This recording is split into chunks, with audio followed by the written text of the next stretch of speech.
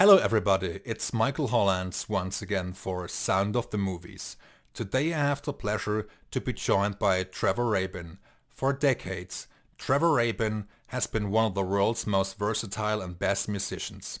On this episode, we will focus on his early days performing with very successful bands such as Rabbitt and Yes. Furthermore, we will cover his solo albums and of course his marvelous work as a film composer. It is my pleasure to welcome Trevor Rabin. Hi Michael, how are you doing? I'm doing just fine. How about you? Just great, just great. Great, and thank you so very much for taking the time out of your schedule to talk to me today. It is a pleasure. Trevor, at first I would like to know a little bit more about your background. As I understand, you were given piano lessons at a very early age, and you continued with the lessons for many years, and eventually you started to teach yourself how to play the guitar, and subsequently you became a session musician at the age of 16, if I remember correctly. Could you please tell me a bit about those early days and how you evolved as a musician? Well, that's the only thing you didn't add, which I can add, is I was 6 years old when I started. But outside of that, you got everything. And I studied piano for quite some time. I got up to playing Chopin, which is not an easy thing. So that was where I thought, okay, I've arrived. And I was 15 at the time. But what I did with guitar, when I decided I wanted to start playing guitar, I think I was 11. And how I taught myself was I would take my piano exercise book, and I would practice my scales and things and exercises from these piano books. So I kind of had a very different introduction to the guitar because of my training on it, learning from a piano perspective. But very soon it became, like I was in the saddle and I became more comfortable with the guitar than the piano. Let's talk a little bit about the early days and the band experience which you had.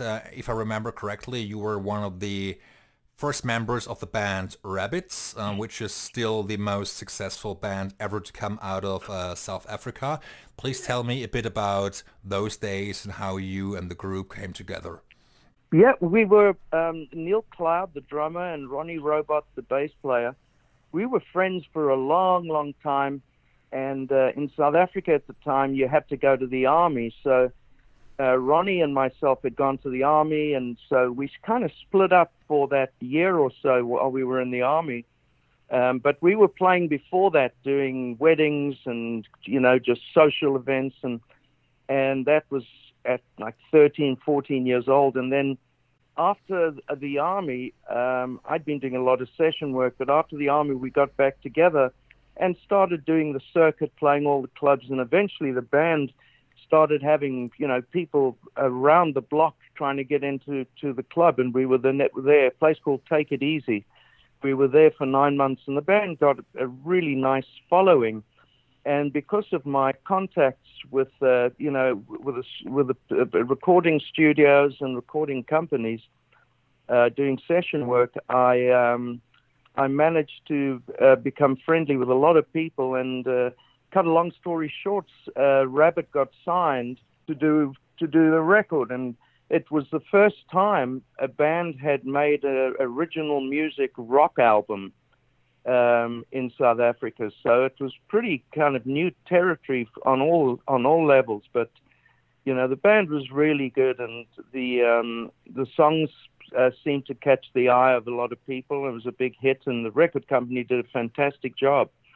And it's funny because the real success of the band with platinum albums and tours where we literally couldn't go out the hotel without bodyguards. It was just crazy.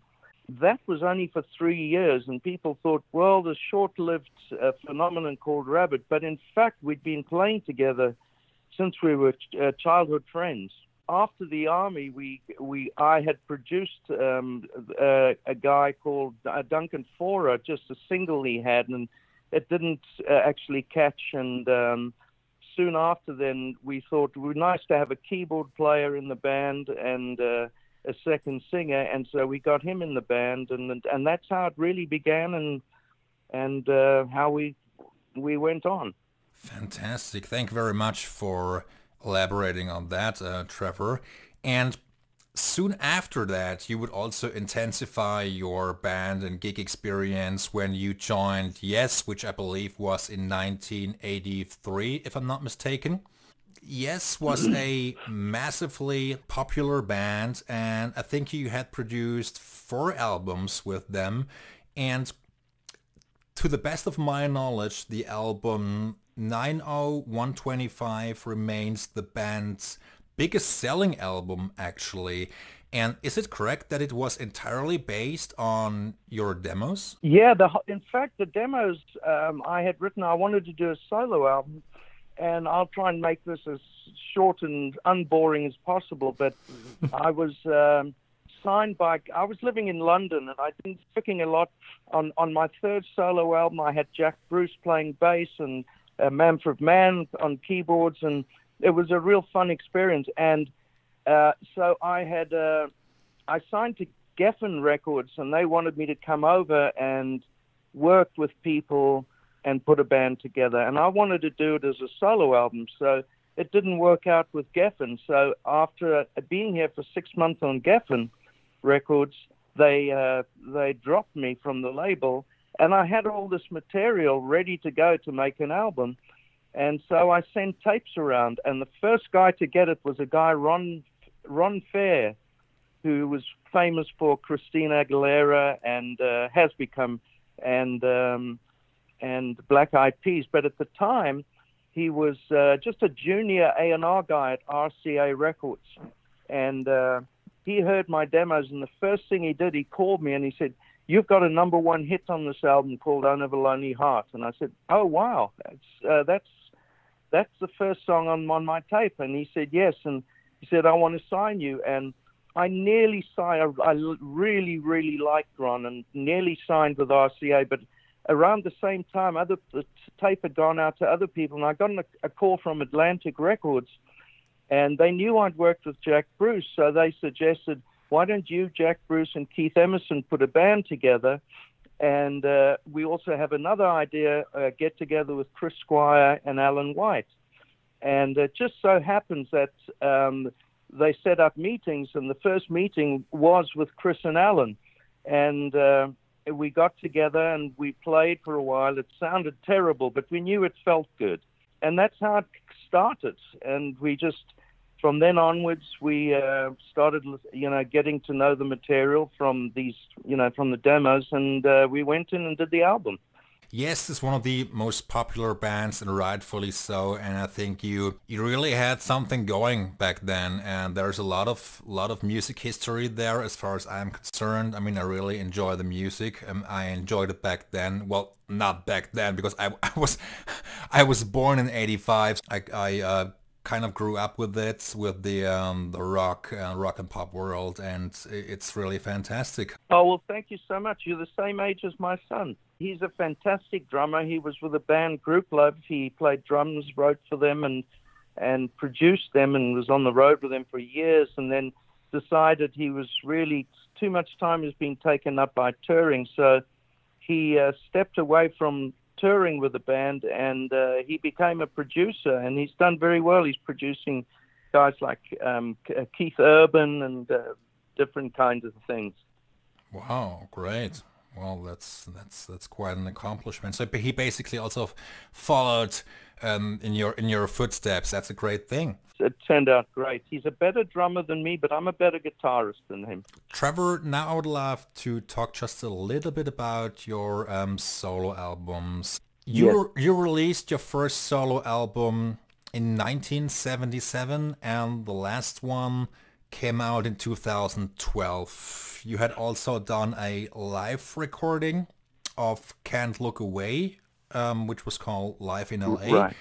And then a compilation album called 90124. Could you please tell me a bit about the history of these albums and the collaboration with fellow musicians such as, Manfred Mann, Mark Mancina, Kevin Kruger, Alan White, just to name a few.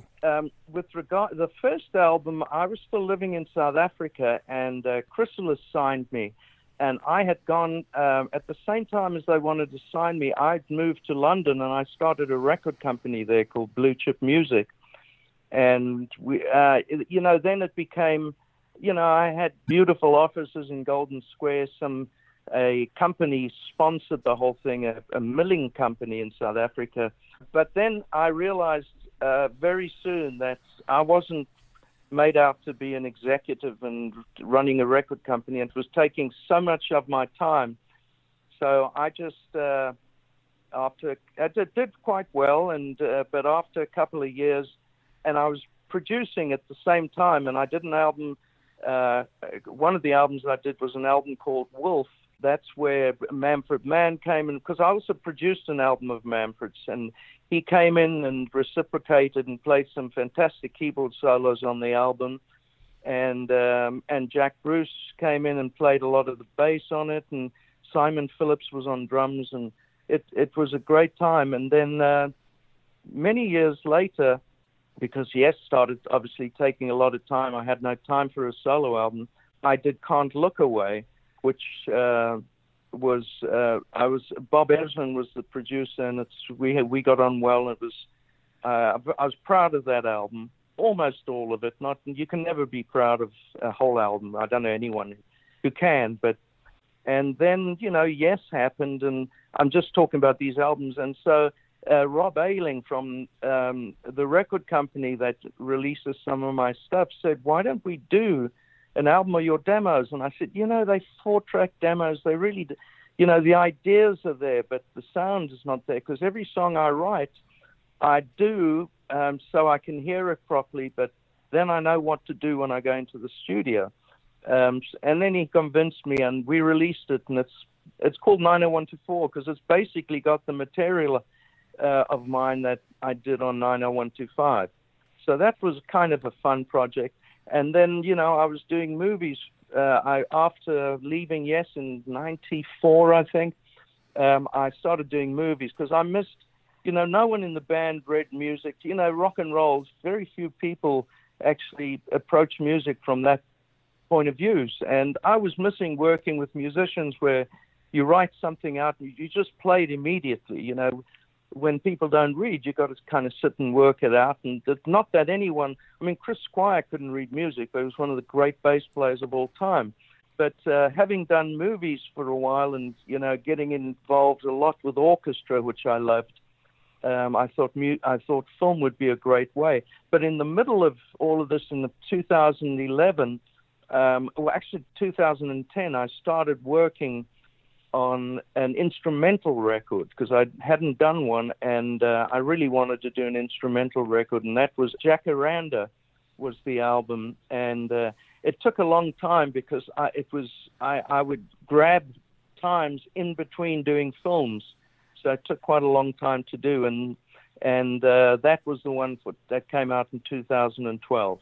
Before you did your last solo album, you had been very busy scoring movies, and it all started in the mid-90s, I believe in 96, when you scored a film called Glimmer Man. Correct. If I am not mistaken, you had been asked by Steven Seagal to give him a guitar lesson, and then he actually asked you if you wanted to score Glimmer Man. Is that correct? I remember I taught him to play Red House, the Hendrix Red House, and he was very excited afterwards. He almost got it, but he was very happy, and he said, "Oh man, anytime I can do anything for you, can I pay you?" I said, "Don't be ridiculous, that's silly." And he said, "Well, anything I can ever do for you." And I said, "Well, you know what? I've actually just left the band, and because I want to get into film scoring, or even just being a guest conductor somewhere, or just getting into that place." And I thought film work would be a good place. And that's not why I went to teach him. It was just by the way, because I hadn't really thought it through. And he said, I said to him, if you know of an agent that deals with film composers, I'd like to speak to someone. And he said, I'll give you one better than that. I've just finished a movie which was going to be a big release in America and around the world, and you can do the score. And I said, but you don't know if I can do the score. He said, yeah, I do. You can do the score. So I had a meeting. Doug Frank was the head of music at Warner Brothers, and he had a meeting. I'll never forget, we went to a restaurant, and he was very frank with me. He said, why should I believe you can do a movie when you've never done one, and it's a big budget movie and a lot of responsibility? And I was a little facetious. I said, well, what makes you think you can talk Steven Seagal out of it? Because I knew Steven kind of really ran the thing there. And so I landed up doing the movie. And then later, Doug and I became good friends. I went on to do many movies for him. But yes, that was my first movie, and that was my way in. Great, that's actually quite a story, which turned into a huge success story actually, because subsequently you had written music for Con Air, which was a huge step up in terms of size and in terms of action, and you shared co-credit with Mark Mancina. This was your first film for producer Jerry Bruckheimer, and as Jerry Bruckheimer is known to be very hands-on and also demanding, how did you and Mark deliver what this action film needed, which was directed by Simon West? Right. Well, to start off with, Mark Mancina years before I had called him because I heard there was a keyboard player he knew, and I wanted him for my the Live in LA album. I was doing a tour, and I needed a keyboard player. And so someone told me a friend of mine who owns a restaurant said, oh, there's this guy, Mark Mancina, who plays in our restaurant. And the guy in the band is the guy you're talking about. I don't have his number, but I've got Mark's number. So I called Mark, and I said, I'm looking for so-and-so's number. I need a keyboard player. And it was amazing. He just said, I'll do it. I said, what? And he said, I'm a keyboard player. I'll drop anything to do it. I really want to do it. So I thought, wow, he's a pushy guy. And but I liked that. And so he landed up being the keyboard player in my band. And then years later, when this all happened, Mark had been doing films, and he had done Bad Boys for Jerry. And Jerry had someone from Jerry's organization had said they had gone to see Glimmer Man and that the music was good, and he should check me out, which led to me and Mark being asked to do Con Air. Unfortunately, or fortunately, very soon into the beginning of the film, before much had been written at all, Mark had to go off to do Speed 2, I think it was. Yes. So I landed up doing Con Air on my own, which put me right in the deep water with Jerry, and we got on great. He is very demanding, and he really demands a lot from you, but he's very fair. And I got a really good relationship with him, and did Con Air, and then it did really well. And then Armageddon came up, although I did a movie after that called Homegrown, which was a small-budget movie, which was fantastic. It's a nice movie with Billy Bob Thornton. Right, so and it was a lovely movie. I did that, and then Armageddon was being started. So I approached Jerry, and I said, look, I'd love to do Armageddon. And he said, look, this is a huge budget movie, and it's a lot of responsibility. You know, you're very new to this, and I'm not sure that you can do it. And I said, well, look, let me read the script, and then let me write a theme for you. And he said, okay. He said, my problem is the script can't go out of here. It's very private and very secretive.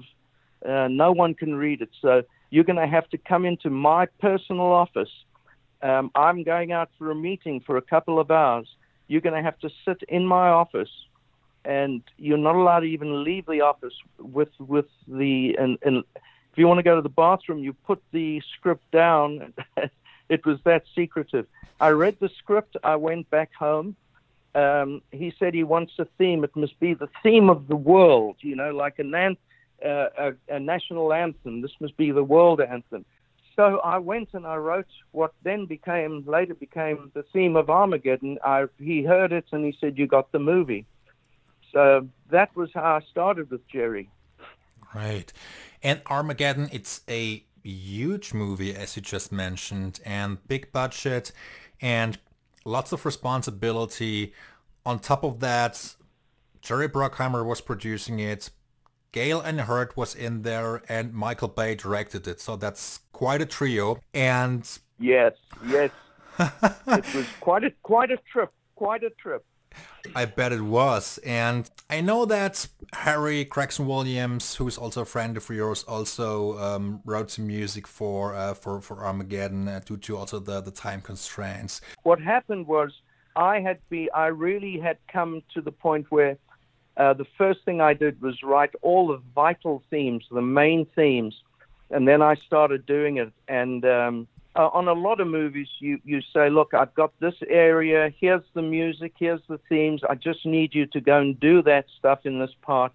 And I had my assistant, Paul Linford, do some cues, and I had Harry do some cues, and he got Jablonski to, I think he only did one cue, but it was really a pressure cooker. It was a very pressured, but I really, I love doing working in that environment. So it's one of my proud moments, the music I wrote for Armageddon.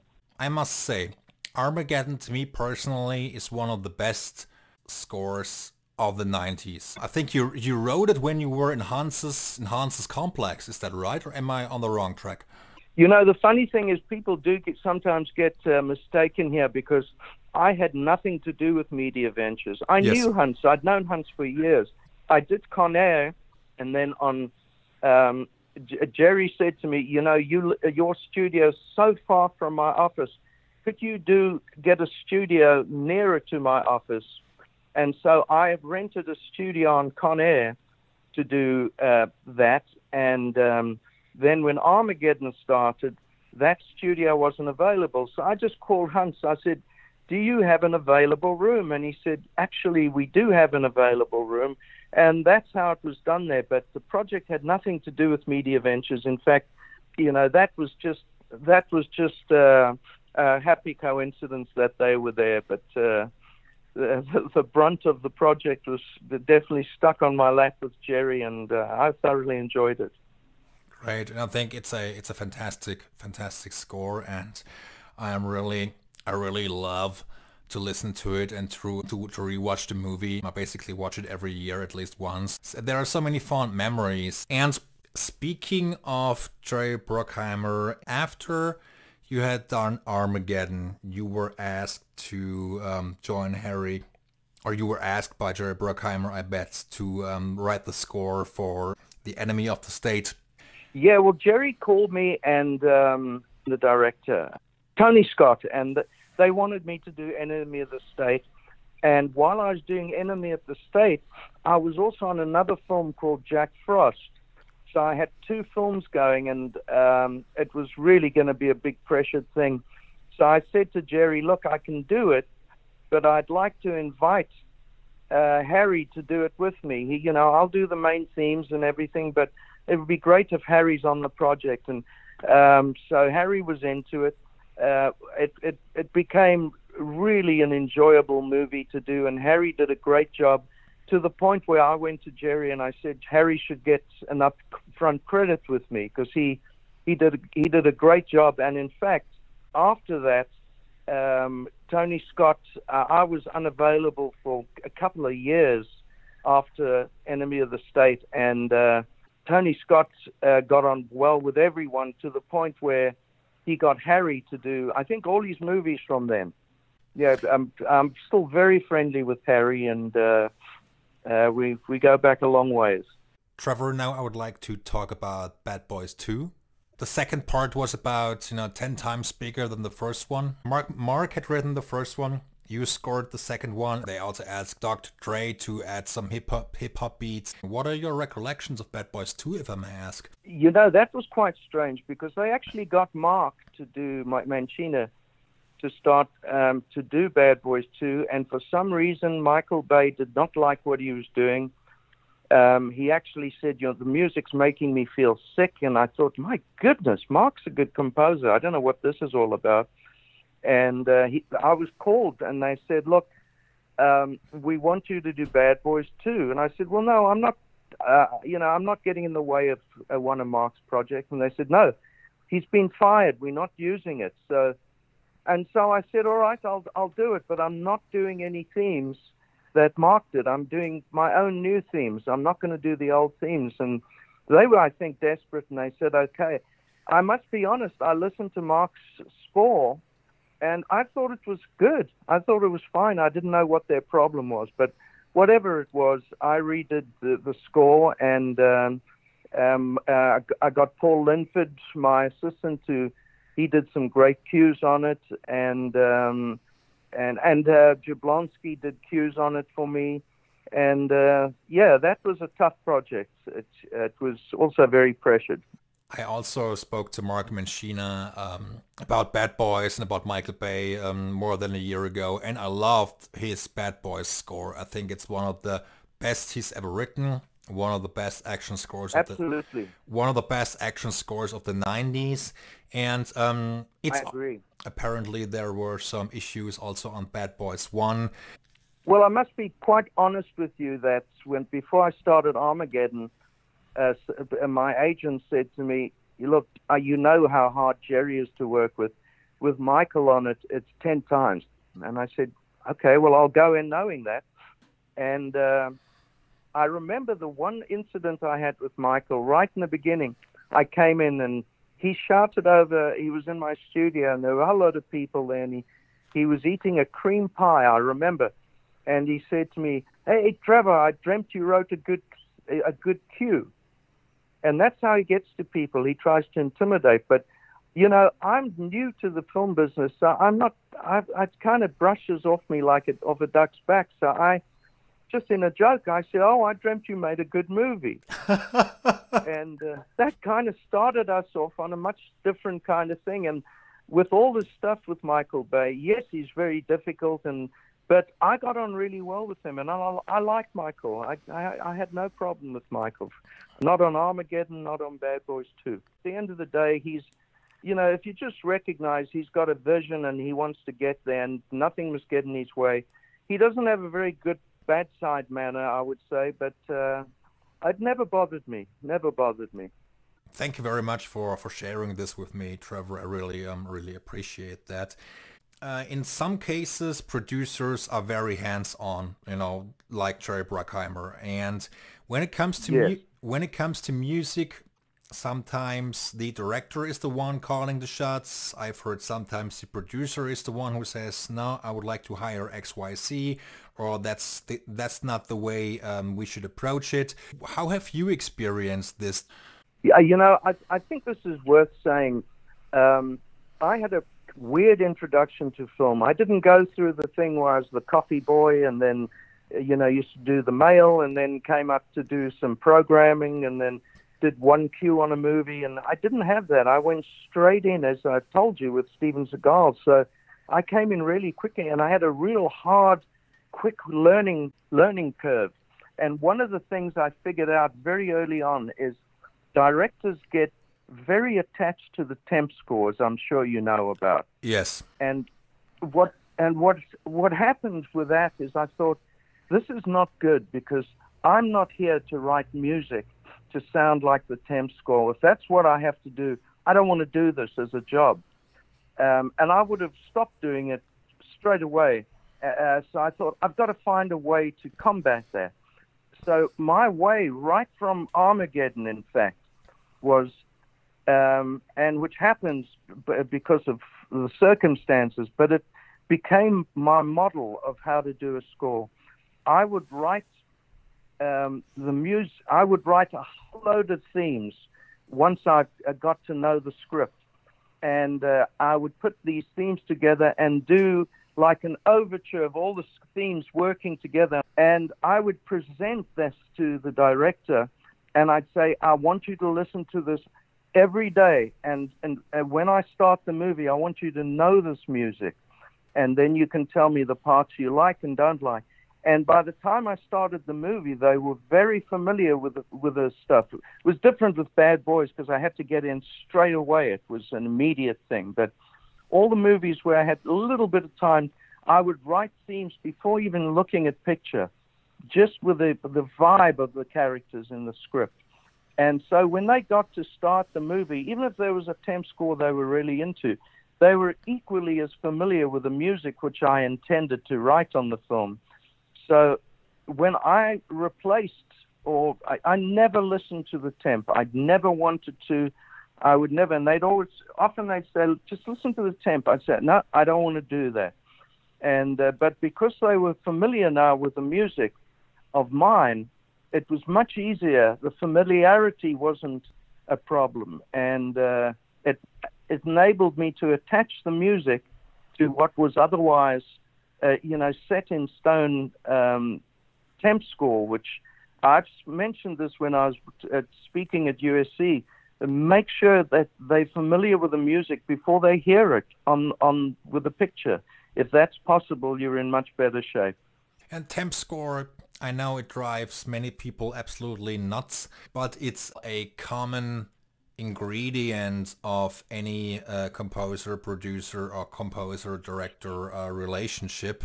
Yes, and it's become more and more important. In fact, there was a film called Adam Sandler with Burt Reynolds about a prison team who play football against the police, and it's been done years ago with Burt Reynolds, and now Adam Sandler did the new one.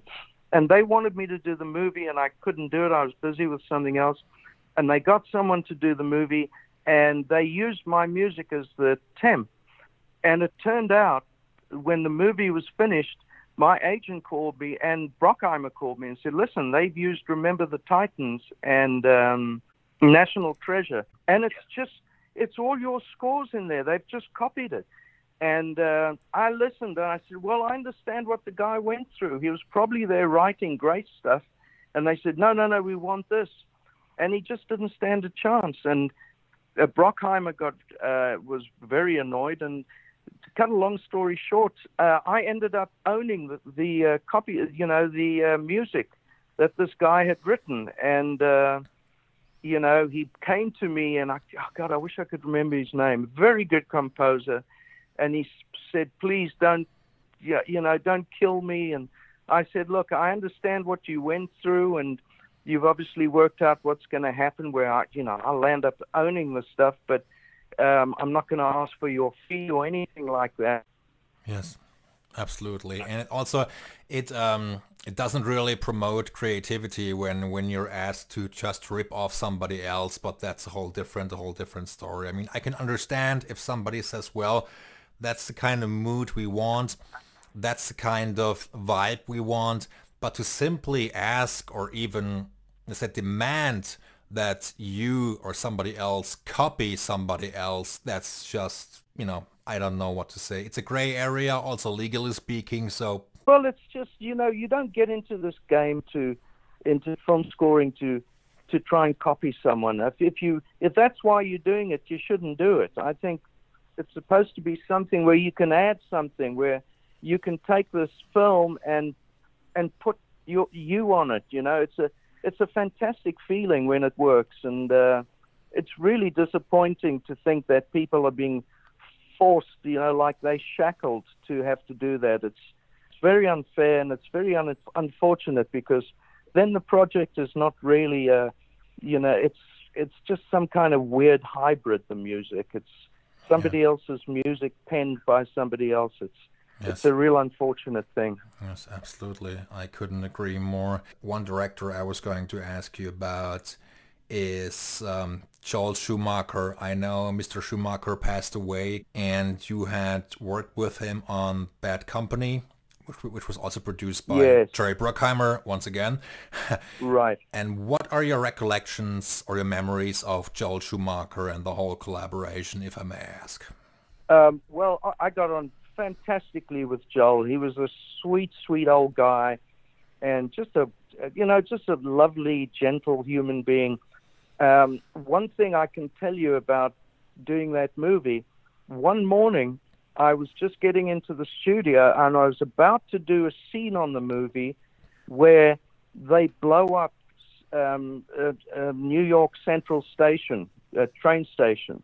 And then the phone rang, and so I answered the phone, and it was Jerry Bruckheimer. He said, have you been watching the news? And I said, no, I'm in the studio. I'm about to do. He said, do not do that, Hugh. Stay away from anything like that. But that is out the movie. I'm not putting that in the movie. I went inside to look at the news and TV. It was 9/11. Because of that, that movie was changed. It could have been a good movie. It landed up not to be because it was so much about, a terrorist, not necessarily the terrorists that perpetrated 9/11, but it was, it had that vibe in it, and it really changed the movie, and it was really unfortunate and, sad for what was going to be a good movie. And there was really a good vibe on that movie with Jerry and Joel, and we were all working really well together. I really enjoyed doing the score, but then it really took such a weird turn because of 9/11, and it never quite recovered from that. Trevor, as you scored so many pictures, also, action-oriented pictures or thrillers, you did Deep Blue Sea, The One, National Treasure. You worked with John Turteltaub a couple of times, Renny Harlin, Peter Seagal. What is the secret and the essence behind a good collaboration for you personally? It's first and foremost the trust. The director has to get to trust you, and I'm not difficult. If the director says, I'm not sure that's working, a composer shouldn't look at that as he doesn't like my music. The composer is the guy that gets to put the idea on the table. They don't write the music. I write the music, so I put it on the table. If they don't like it, they don't tell me what to do. They just say, try and go in this direction. And so I get to go onto a different platform and write music. And that's how it should be done. You should never acquiesce to the problem of, I'm not getting it, let me listen to the temp. We bring up temp again. But I think that's the important thing, that you have to have the trust. And, as the movies go by, it's a kind of catch-22, because on your first couple of movies, you don't have the reputation. But once you get the reputation, obviously the trust is easier. But one of the problems with, the action thing I got into, the big action score, there was a lot of trust for me to do that. But at one point, I wanted to do a comedy. And it was very difficult to get, because they thought, well, I don't know if you can do comedy. And then I did the Banger Sisters. And I remember going for a meeting, because Peter Seagal really wanted me to do Get Smart. And the producers were, I don't know, this is comedy. It's a whole different, the rhythm, the timing. It's so different, that kind of scoring. So I went in and had a meeting with them. And they said, why should we believe that you can do comedy? And I said, well, I was in Yes for 15 years. How much more comedy do you need? Because it's a bit Spinal Tap, And I said one other joke I can't remember. And somehow that led them to thinking, what, this guy's got a sense of humor. I think he's got a good idea of what it was. And also Mel Brooks was involved, obviously. And so that led to me getting the movie, and it was easy with Peter Seagal. I did that for him, and then did one other movie for him. Grudge Match. And we just, I think, a Grudge Match. And, that was a good idea that was actually not such a good idea, but we still did it and had fun with it. But Get Smart was did quite well. But then I mean, one of the problems I've had in being able to do many films with one director a lot, working constantly with one director is, when you get booked for different movies, your availability becomes a problem. I've always struggled with that because sometimes I'd be on a movie and then I was, oh my God, I can't do that movie now. And I never wanted to be on a situation where I was doing two right at the same time again, which I did with Enemy of the State and Jack Frost. So I never took two on at the same time again. I mean, sometimes they overlap, but never directly at the same time. I wouldn't do that. Wise decision, probably. I think scoring one movie full time is tough enough as it is. Yeah, it's almost impossible. Besides the logistics of it, just the whiplash of you're in a set of creative thought on the one movie, and then you have to change to another movie, and you couldn't have two different styles of music and movie than Jack Frost and Enemy of the State. So it was really, I had to really discipline myself to involve myself on both sides. Yes, I bet. And Trevor, what strikes me about your music is your willingness to also switch gears. I mean, you had incorporated rock elements, guitar elements in scores like Gone in 60 Seconds. You wrote Remember the Titans, a more, let's say, heartfelt, emotional approach. You did Max, Coach Carter, Glory Road, and so many different pictures. How would you describe the development of the film business since you got involved in the 1990s until today, vis-a-vis studio demands and the art of scoring in general? Unfortunately, what I've got to say on that is not very positive. I think it's such a changed business. What's going to happen with theaters? Netflix is such a huge thing now and things like that.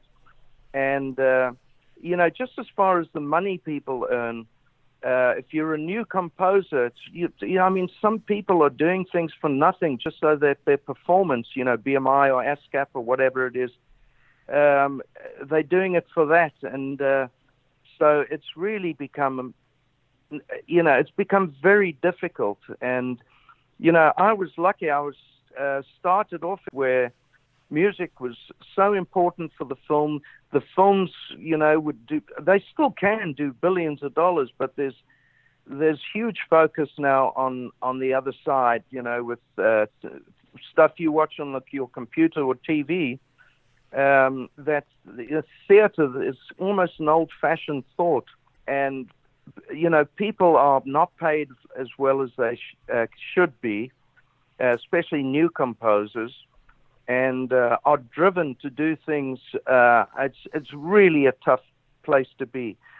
Luckily for me, I happen to stand up on the most difficult kind of movies to do, so I can sympathize because I know what having that pressure is. But I just think it's changed so much now, and music is taken as the crumbs at the end of the project. What's left with the budget, we can use that there. Whereas with Bruckheimer, music was, and all the other people I worked with, Renny, who I've just worked with, music is very important. So you feel like you really are part of the thing. You're painting pictures for the film, and you're painting portraits for these different characters. I mean, a lot of film these days, you asked to paint, but it's like painting a room. You have also worked on quite a few TV series, also mini-series. I mean, in 2013 you had done 0 Hour, and as of 2015 you had done 12 Monkeys, Agent X, and also Sine Shalom. Do you wish to expand on TV assignments? I always kind of look at it a little organically, and if I feel good with the director and he feels good with me, and I feel I can really add something, that's where it all starts. But unfortunately, you know, 0 Hour, we had such a good time. I even convinced them to use real orchestra. I mean, it was really quite amazing. Every week we would have an orchestra session. So I would have to. So this is one of the bad things, you know, with these kind of, you know, when you first hear about, okay, you're going to do a series, you think, okay, well, I'll write the music for the first one, and then the music editor on the second one can just take the stuff and track it, you know, and I'll write a bit. But really, my experience with the TV stuff has always landed up writing obviously themes and everything continue throughout, but it was each episode turned out to be like a mini movie for me.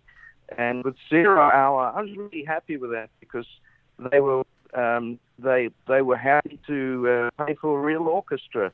And then Terry Metalis, who I did 12 monkeys with, then I just couldn't continue because I was busy with other stuff. But I didn't leave because I wasn't enjoying it. I really enjoyed working with him. I just had to stop. Agent X, yeah, I remember that. That just didn't work. I did, I think, 10 episodes, but I don't think they, you know, it didn't get off the ground. Sharon Stone was in it, and they had some good actors in it, but I thought it was pretty good. But what happens, you know, it's funny. Like, I did remember the Titans, and I'm very proud of that score. I had such a great time with that. It just kind of rolled, you know. There was no hiccups. It just really happened. I've even gone on, you know, Max is the one I did with the same director.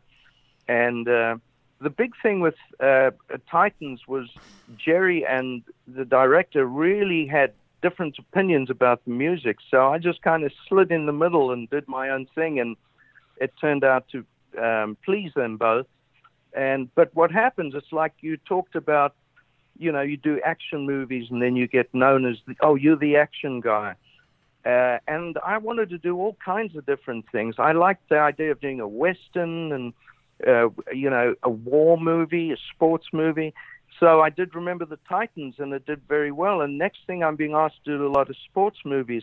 I even did the national basketball and the NBA. I did the theme for TNT for the NBA. It's been running for 16 years, and who would have thought I was going to be going to do that? You know, so so it's a good thing and it's a bad thing. You know, you get typecast. Yes. Absolutely, I know what you mean. If we still have a couple of minutes left, I would like to ask you which project you found the most fulfilling in terms of orchestral performance, in terms of your own writing, orchestrally or synthetically. What are your thoughts on that? I think my proudest moments and most enjoyable moments orchestrally, and that's really where I love. It's just so exciting for me that, if, you know, because things like Con Air, it was very much a hybrid. You know, it's a lot of rock or kind of almost punk at times elements, and the one was a very rock score. But things like The Great Raid, which was for Harvey Weinstein at the time. I loved, John Dahl was the director. I loved doing that movie because we went to London and worked with the orchestra there, and it was a purely orchestral score. There was, I think, a couple of elements which I liked. I had a Chinese guitar I played on one of the cues, but it was on top of an orchestra. So that was a fully orchestral score, and I loved doing The Great Raid. Another one, well, Titans was mostly orchestral, and I just loved that. So those are the ones I really, really love. Also, Flyboys, which was a movie that not a lot of people saw, but it was very enjoyable to do. Yeah, very good score. I just listened to that a couple of days ago. Very good cues. The Great Raid, another big, very good example. And I also tremendously enjoyed, you know, National Treasure, especially the first one. It's a very nice, entertaining movie. You've got quite a lot to show for. I could tell you a funny story on National Treasure, the first one. I wrote the first theme, the main theme, and I played it to. I was very excited. I was very happy with it, and I played it to Jerry and John. And John looked at me and said, "That sounds like a Western." And I thought, "Oh, how do I combat this? Because it definitely doesn't. It could work in a Western, but it's not it's for this movie." And eventually I came up with an idea of, look at Star Wars. Listen to some of the music in there, which is, the great John Williams. I guarantee you I could take some of that music and temp score a Western with that music. I said, so just because something you think of that could work with a Western, some Western music could work really with a sci-fi or a war movie. And you never know. It doesn't. Although obviously there's different degrees, but luckily Bruckheimer said, "You're crazy, John. This spells national treasure. This is exactly the theme of the movie." And John was talked into it, and afterwards, John was he always would say to me, "This is the best theme in this movie." And I said, "You remember you said it was a Western?" He said, "I was completely wrong. Don't bring that up to me." And he used to get kind of angry. And then the second one came along, and I used those themes. But one thing Jerry's always good at, he says, "I know we've got themes, but I want you to look at it, and I want you to come up with completely new themes." And I liked that. It was using the old themes, but also coming up with completely new themes, so you're not just relying on the old themes. Thank you very much for sharing your thoughts on that. And Trevor, when will the new Renny Harlin movie be released, actually? As I say, I started this movie, I signed on to it a week before we went into lockdown, and I've just finished.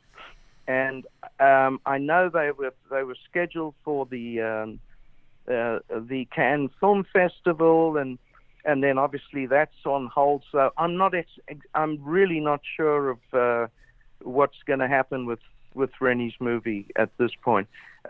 Obviously it'll come out at some point. It's pretty much done. They started mixing it last week, I think. So, okay. But it was fun. I really enjoyed it. What's Renny Harlin's film called again? The Misfits. Looking forward to that, and it's great that you reunite with Renny Harlin. The first film you did was Deep Blue Sea, am I right?